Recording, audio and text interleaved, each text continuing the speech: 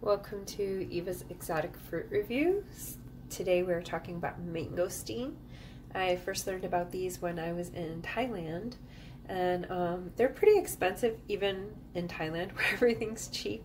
I'm in Brazil now, and they were like, I think I paid something like $12 for half a kilo, which is kind of crazy, but I really wanted that. And then the thing that kind of stinks is that, see these three? I think I'm learning. They're probably going to be no good. You probably want to pick these smaller ones that aren't so beat up like that.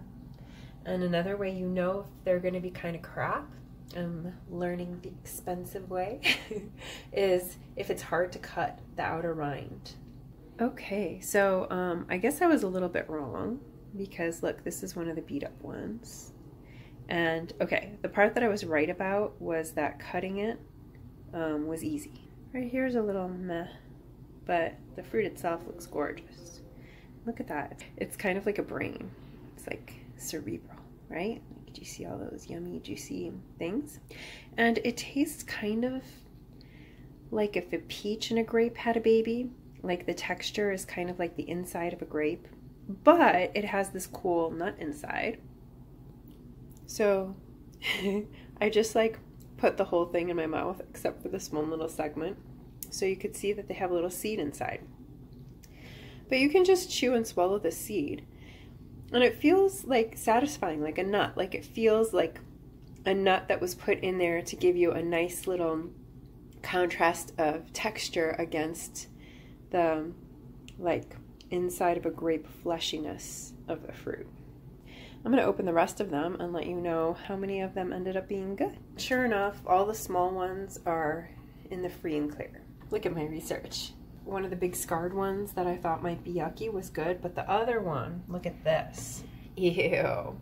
So I feel like if you get the small ones that are kind of cleaner, they're a sure bet. The big ones might be good. However, when I try to cut these that are like the bad ones, it feels like I'm going to hurt myself trying to cut them open. So I would say that if they're fighting you to get inside, don't bother, because they're probably gross inside.